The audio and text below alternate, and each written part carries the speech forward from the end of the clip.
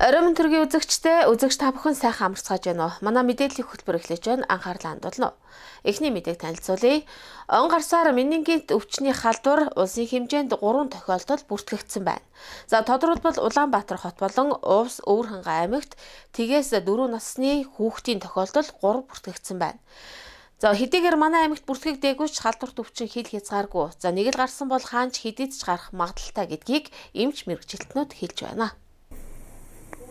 Менингит өвчин нь нянгаар үүсгэгддэг амьсгалын замын цочмог халдварт өвчин юм. За халдвар нь арьсан дээрх өвөрмөс биш шилбэртэй цусрахыг тууралт болон тархи нугасны бүрхөвч хальсны хурц үрвслээр илэрдэг эрсдэл ихтэй өвчин юм. За энэ өвчнөөр ихэвчлэн тгээс 5 насны хүүхэд өвчлөдөг байна. За энэ насанд хүүхдийн дархлаа сайн тогтоогүй байдаг учраас өвчлөлт өртгөх нь их байдаг гэлээ.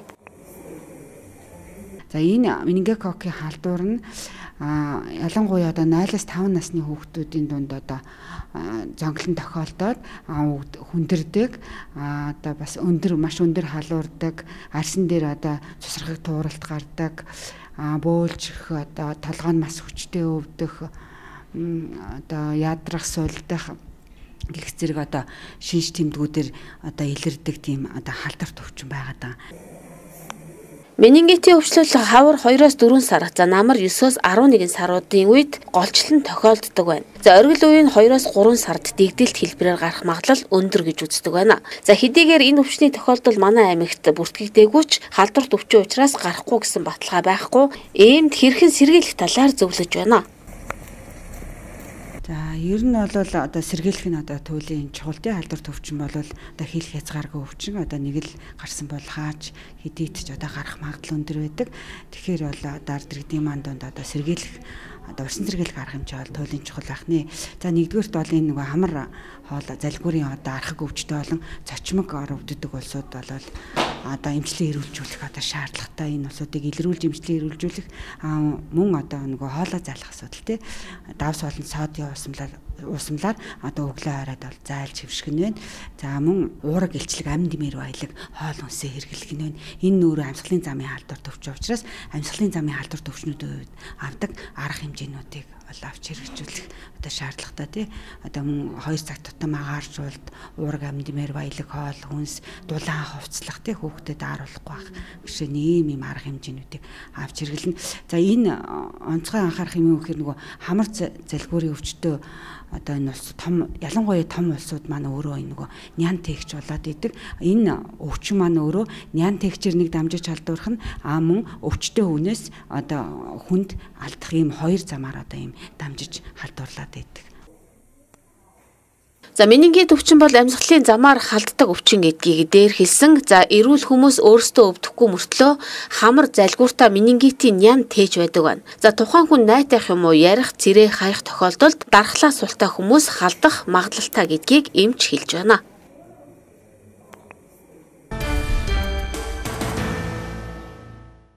За аймгийн мэргэжлийн хяналтын газраас манай аймгийн Могон голын уурхаагаас за хилэнтийн гүүрээр экспортын нүүрс тээвэрлэлт хийхийг зогсоолоо гэсэн мэдээлэл өгч байсан. За тэгвэл байдал урдын хэвээр байгаа юм байна. За авто тээврийн хөгжлийн төвөөс хийсэн замын үнэлгээний дүгнэлт. За мөн нүүрс тээвэрлэхийг хориглосон аймгийн засаг даргын захирамж гарвал нүүрс тээвэрлэлтийг зогсоох боломжтой гэдгийг хэлж байна.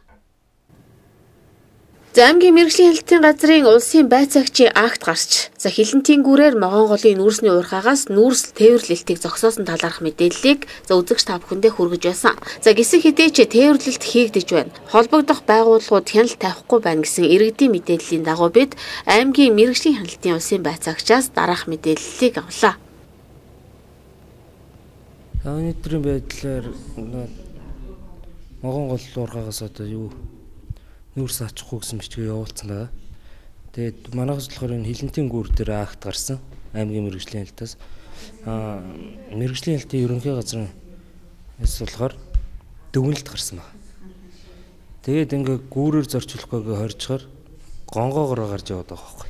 Тэгээд зам дээр ямарч эрх зүй акт гараагүй. Тэгэхээр манайхс одоо ямарч юуг болчихлоо юм л та. Чадамжгүй болчиход тэгээд зам тээврийн хөгжлийн яамнаас хүмүүс ирдэнтэй танилцсан. Тэгээд зам тээврийн хөгжлийн яамнаас дүгнэлт гаргана гэж яваад одоо дүгнэлт нь гараагүй ингээ хүлээгдээд ямар ч арга хэмжээ авч болохгүй ингээ байж байна. Тэгээ яг одоо энэ дээр авж байгаа арга хэмжээ нөх юм бол зөрчлийн тухай хуулийн 14-7-гийн 6. Энэгээр одоо торгож тэгээ замын цагдаагаас болохоор оноо хасах тийм байдалтайгаар явагдаж байна. Аймаг орон нутгаас бас ер нь ямар ажил хийх шаардлагатай? Аймгийн засаг даргатууд ингээ албан бичиг явуулсан. Тэгээд ингээ захирам гаргаж өгөөч. Одоо ямар шийдэлт хүрэх юм бэ гэсэн ямар шийдэлт хүрэхгүйгээр ингээд аймагаас бичиг гарч ирэхгүй, албан бичиг өгөхгүй. Захирам гаргахгүй ингээ хүлээгдээд. Ийм байдалд үргэлжилсээр л байна.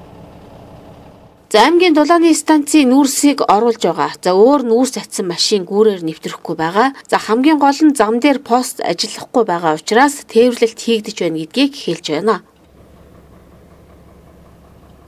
Тэгээ манайх яг гүүрэн дээр ахта яг гүүрээр нэвтрэхгүй гаргаж. Гэвч энэ голоор мөсөр гараад одоо ингээ зам дээр ямар ч чадамжгүй болчиход байгаа. Тийм учраас нүүрс тээвэрлэлт явуулж байгаа. Гэхдээ одоогоор Могон гол нүүрсний ургаагаас бол ачахгүй гэсэн мэдээлэл ирж байж байгаа. Нүүрс тээвэрлэлттэй холбоотойгоор автотээврийн хөгжлийн төвөөс Эрдэнэт мөрөн чиглэлийн замд үнэлгээ хийсэн байна. За энэ үнэлгээний дүгнэлт за мөн аймгийн засаг даргын захирамж гарвал нүүрс тээвэрлэлтийг зогсоох боломжтой гэдгийг мэргэжлийн хяналтын газрын автозамын хяналтын улсын байцаагч хэлж байна. Аймаг орон нутгаас захирамж гарч иж бас автотээврийн газраас одоо яамнаас дүгнэлт гарчих юм бол зогсож болох юм аа. Тэгэхээр одоо л яг энэ тал дээр зөвхөн мэргэжлийн хяналтын улсын байцаагчийн л акт гарснаас хойш яг автотээврийн яам мөн аймгийн засаг даргын захирамж бодол гараагүй л гэж ойлгож байна. Тийм гараагүй баг. Хамтдаа үзэгчдтэй баярлалаа. Мэдээллийн хөтөлбөр аймгийн татварын хэлцээс бэлтгэсэн мэдээгээр үргэлжлэн танд хүрч байна. За 2018 оны 4-р улирлын тайлан хүлээн авах хугацаа сунгагдсан байна. За тодорхойлбол 2-р сарын 15 хүртэл сунгажээ. За өнөөдрийн байдлаар тайлангийн эрс 50% та мөн нэмэгдсэн өртгийн албан татвар суутхан төлөгч аж ахуй нэгж за мөн иргэдийн тайлангийн хувь доогуур үзүүлэлттэй байгаа талаар аймгийн татварын хэлцээс мэдээлж байна. Аж ахуйн нэгжийн болон нэмэгдсэн өртгийн албан татварын суутхан төлөгчид 2018 оны 4-р улирлын тайлангаа 2-р сарын 10-ны дотор илгээх ёстой ч за татварын нэгдсэн системд өөрчлөлт орсон. За мөн сар шинийн баяртай холбогдуулан 4-р улирлын тайлангийн хугацааг 2-р сарын 15 хүртэл сунгажээ. Нийт татвар төлөгчд маань аж ахуй нэгжийнхаа тайланг одоо хугацаанд нь илгээхгүй бол манай нөгөө нэг шинээр нэвтэрж байгаа програм маань өөрөө торгуулаа бодоод зөрчлийн тухай хуулиараа өөрсдөө торгуулаа бодоод шууд торгуул тавигдахаар байгаа шүү. Энийг одоо ингээд хуулийн этгээд болох аж ахуй нэгж болон хувь хүмүүстэй анхааруулж хэлмээр байна. Энэ зөрчлийн тухай хуулиараа болохоор аж ахуй нэгж маань сая 500 мянган төгрөг, хувь хүн маань 150 мянган төгрөгөөр торгуул хүлээх байгаа. Тайлангийн хугацаа маань дуусахад ердөө 3 хоног дут байна. Нөөтийн тайлангийн эрс ч гэсэн маш доогуур үзүүлэлттэй байгаа бол манай татвар төлөгч нар тайлангаа илгээхтэр анхаарч ажиллана. Тэгээд шинэ програмд нэвтэрснээр болохоор татвар төлөгчөөс тайлан илгээхэд юу нэгж ийн вэ гэхлээр одоо хуулийн этгээд болон хувь хүнээс мэйл хаяг болон утасны дугааруудыг шинжилж бүртгэхээр болчиход байгаа. Тэгээд энийг шинжилээд бүртгэсний дараа тайлан илгээх боломжтой байгаа. Одоо энийг бүрэн бүртгэж амжихгүй чадахгүй байгаа хүмүүс бол татварынхаа хэлтс дээр ирж зөвлөгөө аваад энэ ч манай татварын хэлтс дээр татвар төлөгчдөд зориулсан компьютер байгаа. Тэрэн дээр суугаад мэдээлэлээ өөрчлөө тайлангаа илгээгээрэй. Өнөөдрийн байдлаар тайлангийн эрс 50% та за мөн суутхан аж ахуй нэгж иргэдийн тайлангийн хувь маш доогуур үзүүлэлттэй байгаа учраас иргэд хуулийн этгээдийг хуулийн хугацаанд тайлангаа ирүүлэхийг хэлж байгаамаа.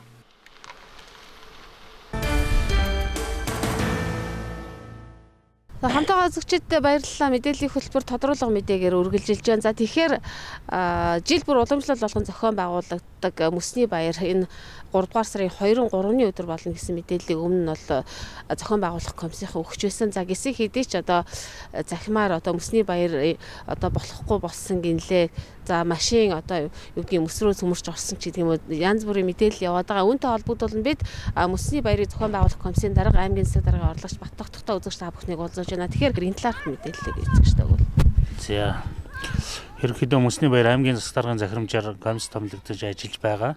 Жил болгон улам жил болгон зохион байгуулагддаг. Бид бол энэ жилийн хувьд бол 19 дахь удаа энэ Мөсний баярыг зохион байгуулж байгаа. Мөсний баярыг энэ жил бол мэргэжлийн албатайгаа хамтраад бол газрыг бол хүү толгой орчимд бол сонгосон байгаа. Өнөөдрөөс эхлээд одоо мөсөн орлол ажлууд нь бол хийгдэж байна. За хэвлэл мэдээллийн хэлгсэлний олон нийтийн сошиал сүлжээгээр бол одоо ингээд янз янзын мэдээлэл их явж байна. Албан ёсны мэдээлэл өгөхдөл одоо энэ Мөсний баяр хоошилсынгийн одоо ямар нэгэн байдлаар зохион байгуулагдахгүй гэсэн мэдээлэл худлаа хүмүүсийн санаатай юм уу санамсаргүйгээр тарааж байгаа буруу андуул ашаа мэдээллээ гэдгийг албан ёсоор хэлье нэгдүгээрт. Хоёрдугаарт энэ одоо Khuvsgul норч орчиж явсан нэг тээврийн хэрэгсэл ингээд Мөсний цорхолоо орцсон гинэ гэсэн юм асуудал үүссэн. Энэ бол одоо баталгаагүй замаар иргэд одоо нэг нийтээ айлчил золгоот хийхээр ингээд явжгаад ийм байдлын Мөсний цорхолоо ингээд орсон байна гэсэн мэдээллийг бол албаны хүмүүс бид нарт өгсөн байгаа. Энэ бол Мөсний баяр зохион байгуулагдах газартай огт холбоогүй өөр газар болсон явдал байгаа. Тэгэхээр та дөнгөс одоо хатгалд одоо Мөсний баяр болох газараа очиж тийм ээ ер нь бэлтгэл ажил зохион байгуулалтаа танилцаад ирлээ шүү дээ. Ер нь Мөсний зузааныг бас иргэд маань маш их сонирхож байгаа. За ерөнхийдөө 1 сарын 20-доор бид нар сүүлийн байдлаар хэмжилт хийлгэж үзэхдээ метр 102 см буюу метр 2 сант хөлдсөн байсан. За мэргэжлийн албадын хүмүүсийн хэлж байгаагаар бол 10 хоног дотор бол 10 орчим сантиметраар нэмэгдэнэ. 3 сар хүртэл Мөсний зузаан нэмэгдэх боломжтой гэсэн байгаа. За өнөөдөр бас одоо мэргэжлийн хүмүүс маань мэдээж өрөм тавьж үзэж байгаа. Энэ мэдээлэл бол одоо комисстэй бол цаг тухайн үед нөгж байгаа. Тэгэхээр Мөсний баяраар зохион байгуулагдах одоо уралдаан тэмцээнүүд маань одоо ерөнхийдөө гарцсан байгаа шүү тийм ээ. Тэгэхээр шинээр энэчтийн хувь шинээр нэмэгдсэн зүйл ер нь юу вэ? За бид л одоо 19 жил зохион байгуулж байгаа гэж хэлсэн. За энд л одоо мэдээж Khuvsgul аймгийн онцлогийг харуулсан, улаан нонд орсон. За элдв одоо шүтэнтэй холбоотой бол одоо Мөсний урлалыг хийдэг байсан бол энэ жил одоо Khuvsgul-ийн аймгийн ард түмний бас нэг аж амьдралын онцлогийг харуулсан. Ялангуяа нүүдэл чиглэлээр бол бид мөсөн урлалаа хийж байгаа. За цааны нүүдэл, шар тэрэгэн нуруу ачих, шар тэргийн тэмээтэй нүүдэл гих мэтчлэн.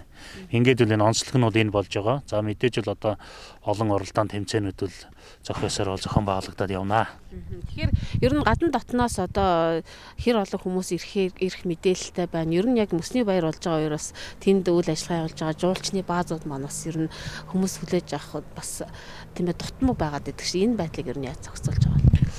Ерөнхийдөө мэргэжлийнхаа хүмүүстэй ярилцаад бол баазуудтай бол одоо тодорхой хэмжээнд ярилцаж байна. Танах бол одоо ингээд судалгаа бол авагдаж эхэлж байна.